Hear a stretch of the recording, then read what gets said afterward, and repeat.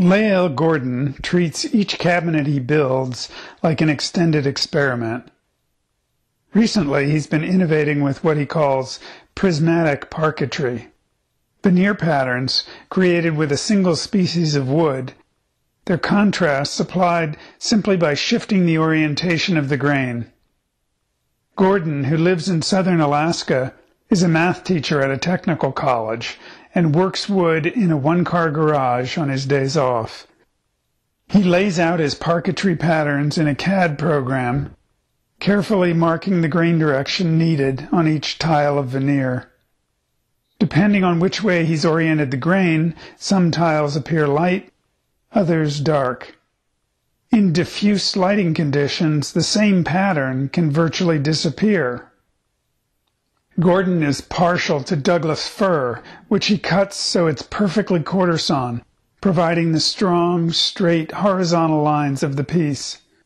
But he cuts through the primary cells of the wood on an angle so that they reflect light differently depending on which way they're turned. After precisely laying out a pattern, Gordon uses a router jig to trim the tiles of veneer to width, and a table saw jig to cut them to length. He glues the tiles into strips, and then edge glues the strips into panels, revealing the whole pattern. Then it's into the veneer press, where the panels are glued to a plywood substrate. And after many months of evenings and weekends, the finished cabinet emerges. 7 years ago, Gordon took a year off from teaching to attend the Inside Passage School of Fine Woodworking near Vancouver, British Columbia. With a curriculum and a passion derived from James Krenov's teaching, Inside Passage offered Gordon an immersive experience that he calls transformational. In the second half of his year there, Gordon began experimenting with prismatic parquetry, embellishing a cabinet with a geometric pattern of shop-sawn hemlock veneer.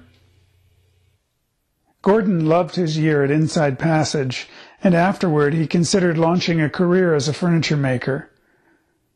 But he soon recognized that, for him, the great pleasure in working wood lay in delving as deeply as possible into new techniques with each piece that he made.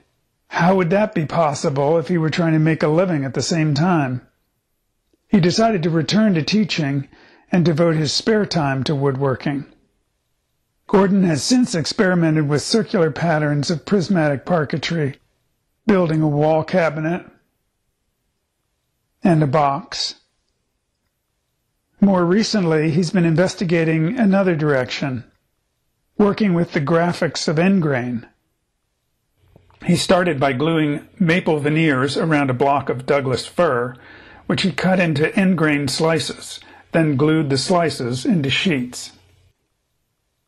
Gordon has always been fond of George Nakashima's live edge work for the way it links the finished piece of furniture to the living tree. He wanted to do something similar, but without resorting to live edge slabs.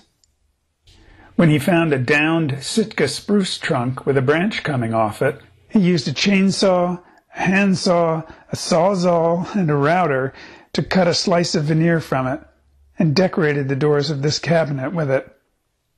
Gordon shares his compact shop with a hen named Bee.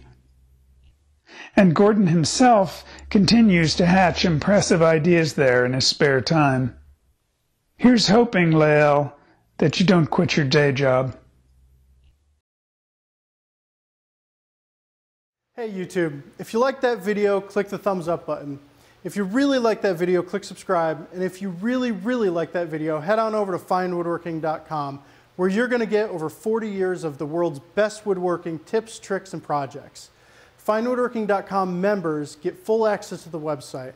That's over 50 of our long-form video workshop series and hundreds of articles from the pages of Fine Woodworking magazine. Head on over and check it out today.